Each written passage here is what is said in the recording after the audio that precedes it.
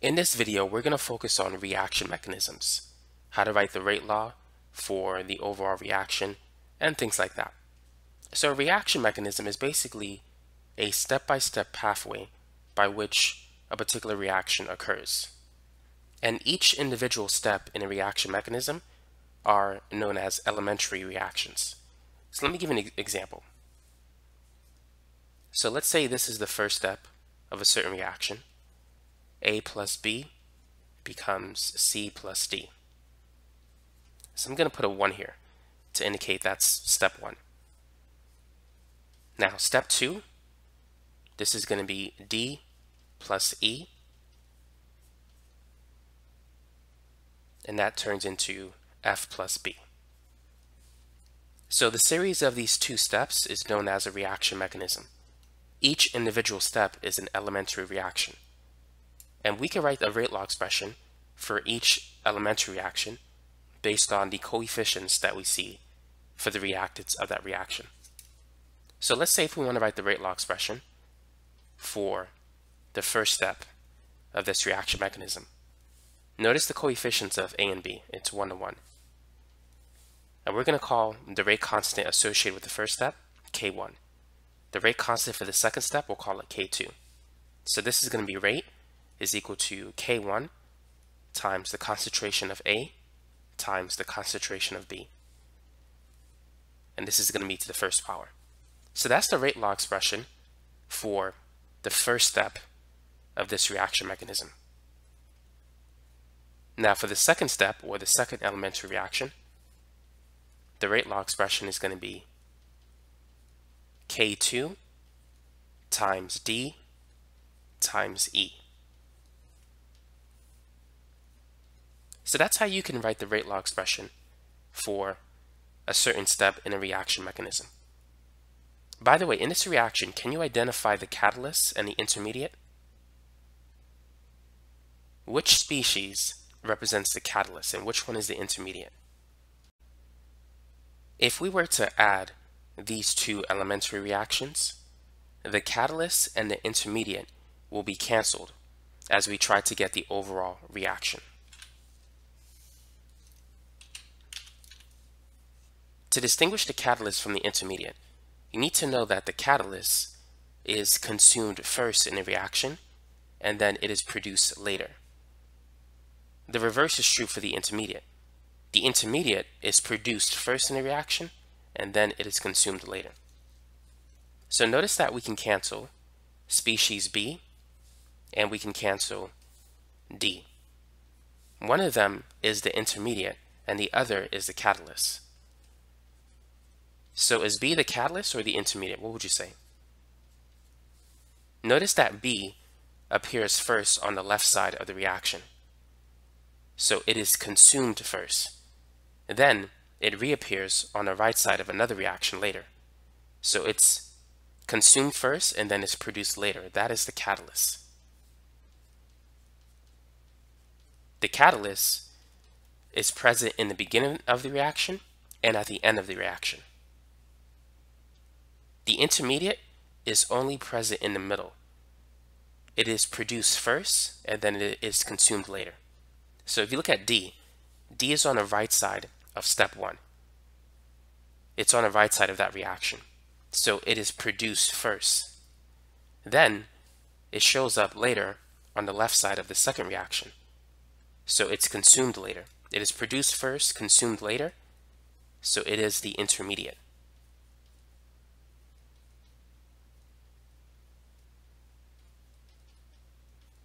So remember, the catalyst is at the beginning and at the end of the reaction.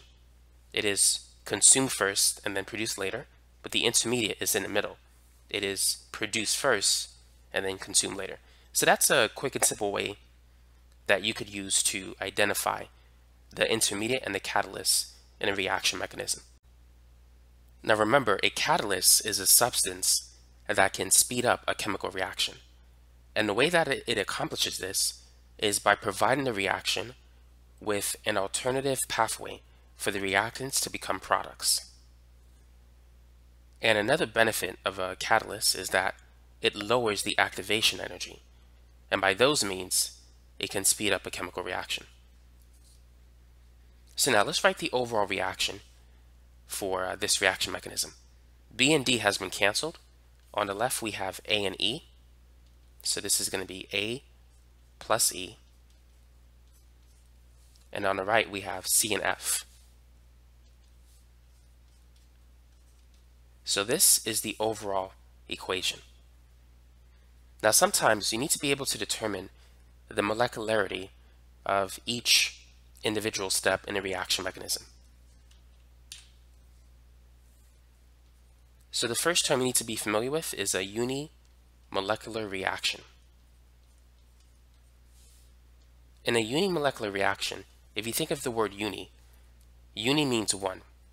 So we have one molecule that is going to be the reactant. So a good example of a unimolecular elementary reaction is A going into B. The rate law expression for that is rate is equal to K times A raised to the first order. The overall order of a unimolecular reaction is first order. Now the next thing we need to talk about is a bimolecular elementary reaction. So remember, an elementary reaction is simply one step in the overall reaction mechanism.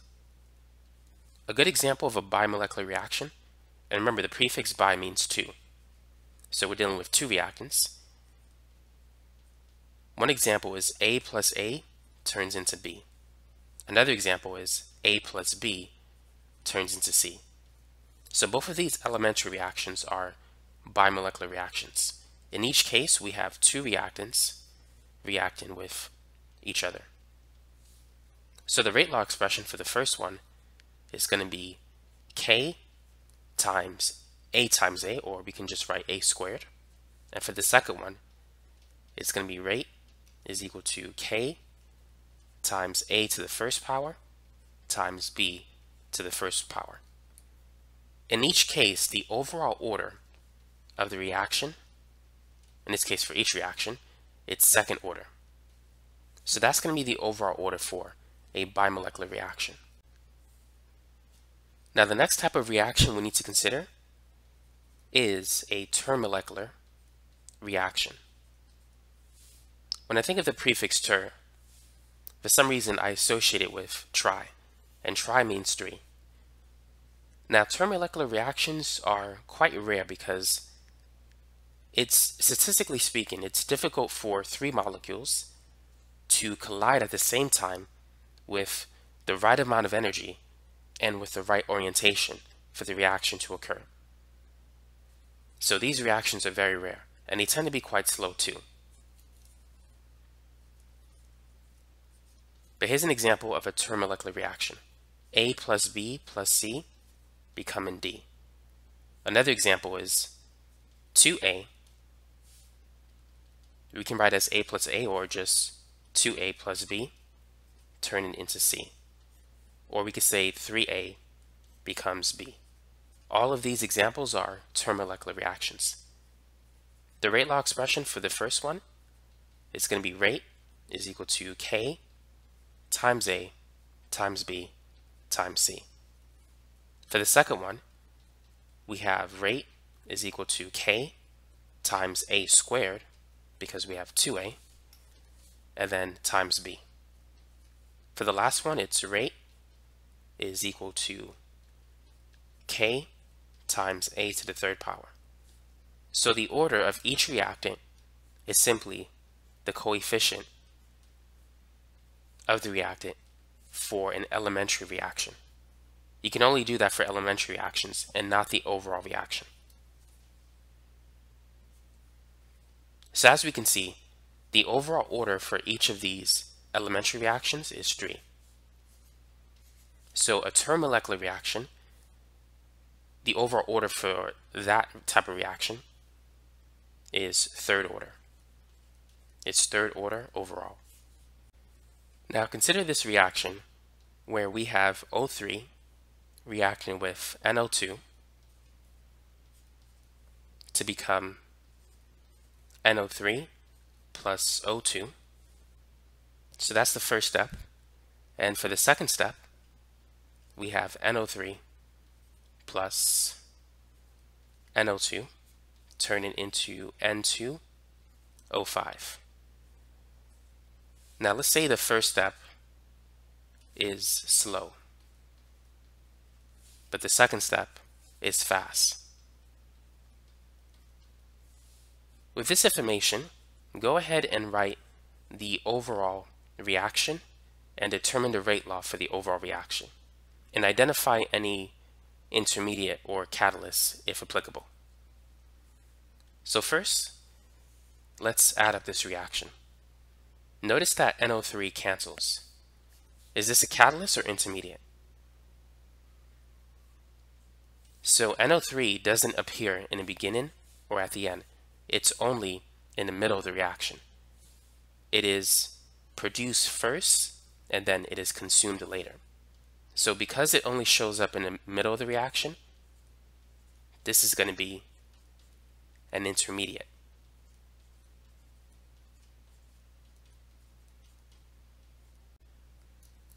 Now let's write down what's left over. So on the left side, we have one O3 molecule and we have two NO2 molecules.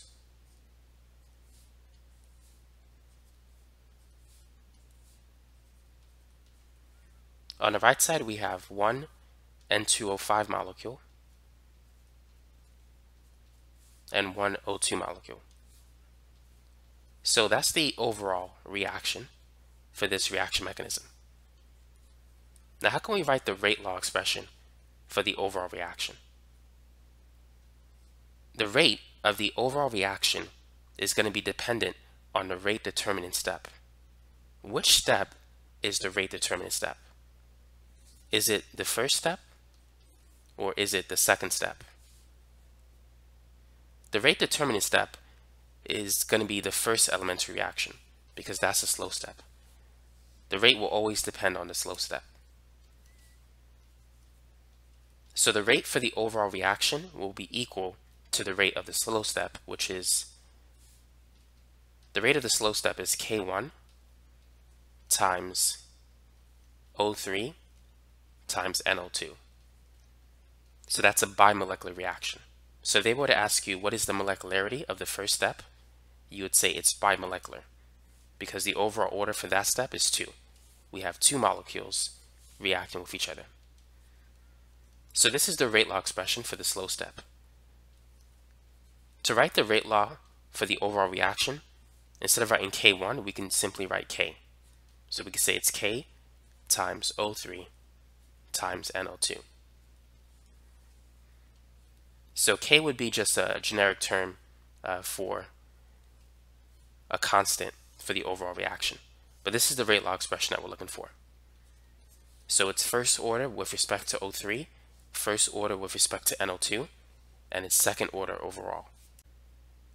Go ahead and try this example problem. So write the overall reaction for the mechanism shown below. Identify any catalysts and intermediates that may be in a reaction, and determine the molecularity for each elementary reaction. And then write the rate law for the overall reaction as well. So let's begin. Let's identify any catalysts or intermediates that may be present first. Notice that we can cancel iodide and we can cancel IO minus. So IO minus is the hypoiodide ion. Which one of these is the catalyst and which one is the intermediate? What would you say? So looking at I minus, it is present at the beginning of the reaction and at the end. It is consumed first and then it is produced later. So this is the catalyst. IO minus is in the middle of the reaction. It is produced first and then it is consumed later. So this is going to be the intermediate. So that's how you can distinguish the two from each other, and that's how you can also identify them as well. So now let's go ahead and write the overall reaction. On the left side, we have two peroxide molecules reacting with each other. So that's hydrogen peroxide. On the right, it's going to produce two water molecules. And we're going to get an oxygen molecule. So the decomposition of hydrogen peroxide into water and oxygen gas is accelerated by the presence of an iodide catalyst. Now, what is the molecularity for the first elementary reaction? And what about for the second step? For the first step, we have two reactant molecules. So it's bimolecular for the first step, and it's also bimolecular for the second step. So that's the molecularity for each step in this reaction mechanism. Now, to write the rate law expression, I need to tell you which one is slow and which one is fast. Let's say the first step is the slow step, and the second step is the fast step. So with that information, what is the rate law expression for the overall reaction? Feel free to pause the video and work on that. The rate law expression for the overall reaction is going to be equal to the rate of the slow step, the rate determinant step. So let's write the rate law expression for the slow step. So this is K1 and this is K2. So the rate for the slow step is going to be K1 times the concentration of hydrogen peroxide. The coefficient for that is a 1. And then times the concentration of iodide, which is also to the first power. So that's the rate law expression for the first step. But now to write the rate law expression for the overall reaction, which is this reaction here, notice that iodide is not part of the overall reaction. The overall reaction contains only one reactant, H2O2. So therefore, the rate law expression should only contain that reactant. So instead of writing K1, we can simply write K for the rate constant for the overall reaction. Even though this K looks big, this should be lowercase k. Now this part is going to stay the same. The rate law for the overall reaction is going to equal the concentration. It's proportional to the concentration of H2O2 to the first power. Now, since iodide is not in the overall rate law expression, we can get rid of it. So this will be the rate law expression for the overall reaction. And this is the rate law expression for the first step with iodide included. So that's it for this problem.